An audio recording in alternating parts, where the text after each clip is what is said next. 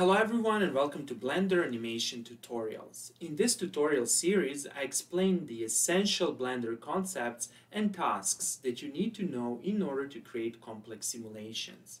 In this particular tutorial, we will learn how to reverse animations in Blender. Here's the plan. First, we will create a simple animation of a translating and rotating cube.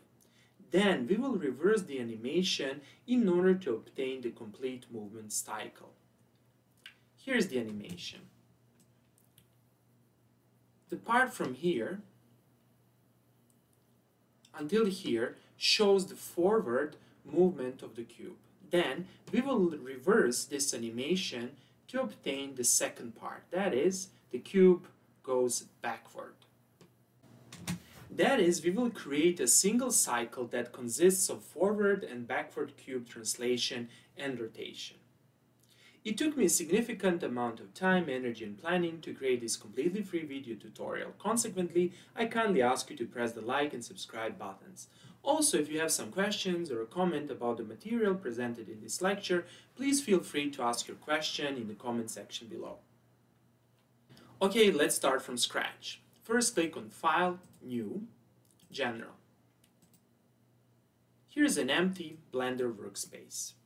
First, I will need to make a few adjustments such that you can see the keyboard and mouse button that I'm pressing. This will help you to more easily reproduce this example on your computer. To do that, I will run a simple script, and you probably don't have this script, so don't worry about it. Here's the script that I will run. Now, if I press the left mouse button, you will see the button being pressed over here, the middle button over here, and the right button over here.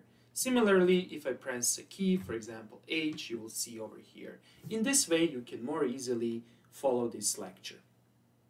Now, since some of you might not be familiar with Blender, I need to explain a few important things. First of all, you can select objects by using the left mouse click. Now I'm selecting the object. Then you can translate or pan slide a view by pressing Shift and by holding the middle mouse button. Then you can rotate the view by holding the middle mouse button and by moving the mouse. Finally, you can zoom in or zoom out the view by pressing Ctrl and the middle mouse button and by moving the mouse.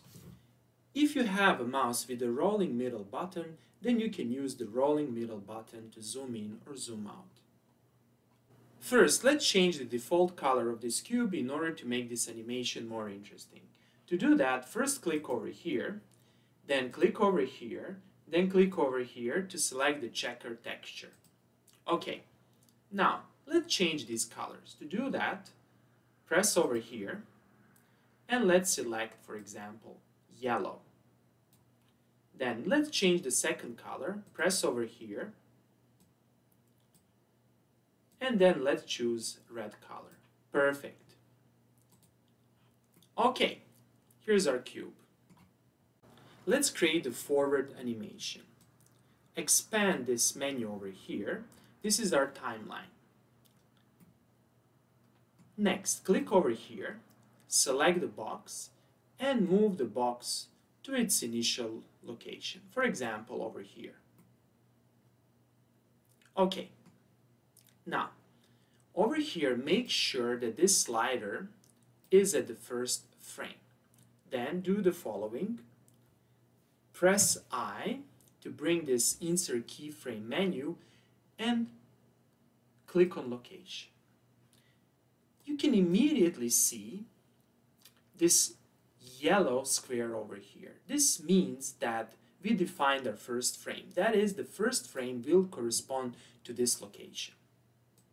Okay, let's define the end frame. Then move the slider, for example, to the frame 150.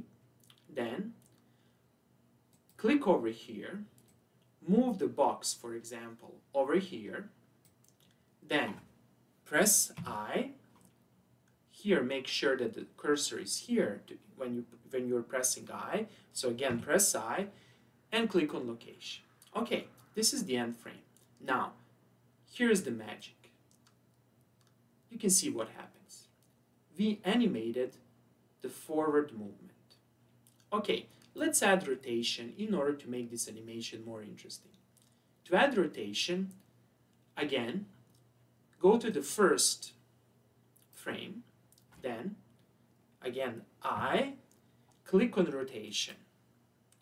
Then, go to the frame 150, then over here, press R, and you can see that we can rotate the cube. Now, to constrain the rotation around the z-axis, press Z, and then let's enter the angle. The angle is 360 degrees, and press Enter. After that, press I, and press rotation. Perfect. Let's visualize what actually happened right now. Okay, the last frame, and here it is. The cube is rotating and translating at the same time. Perfect. Now, let's reverse this animation. We want the cube to go from here to here. To do that, let's select the cube. Then, over here, we need to expand our simulation in order to make it more symmetric. So click over here and change this number to 300. Okay, now move this slider to the frame 300, then go back, click on the first keyframe, then Ctrl+C to copy it, then over here press Ctrl+V. So what happened over here? We simply copied the location and the orientation of the cube from the first frame to the frame 300. And let's play this animation. You can play the animation by pressing space. And here it is. Forward, stop, and backward. That's precisely what we wanted to happen. Okay, so we learned how to reverse the animation. However, let us further analyze the motion. To analyze the motion, click over here and click on Graph Editor. Graph Editor is very important. It shows you the movement as the function of the actual frame. On this x-axis is the frame number, and on the z-axis you can find x, y, or z location, that is x, y, and z coordinates, as functions of the frame, and you can also see the rotation angles as functions of the frame. Expand this menu, and you can see, for example, over here the x location. So this is how the x location of our cube behaves with respect to time.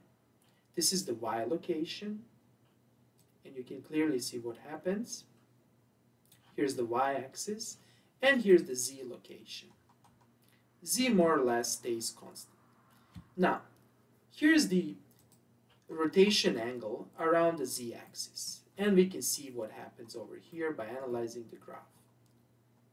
The animation goes in this way. Consequently, the box rotates. Then what happens with the angle?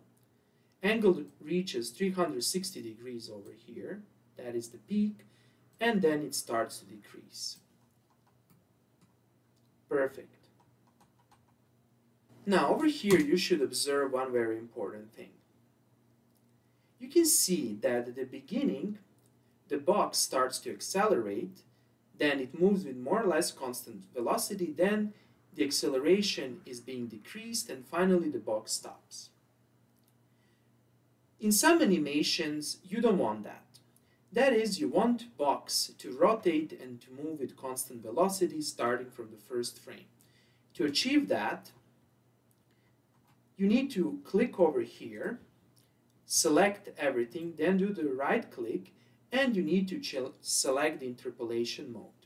Currently, the interpolation mode is Bezier. However, to achieve constant motion, that is, to achieve the constant velocity and constant angular velocity, you need to select linear. And let's see the effect. So let's see what happens. Yeah, you can immediately see that the velocity is constant and the angle of rotation is constant. Perfect. Okay, that would be all for today. I hope that you liked this video. If you like the videos I'm creating, please press the like and subscribe buttons. Thanks a lot and have a nice day.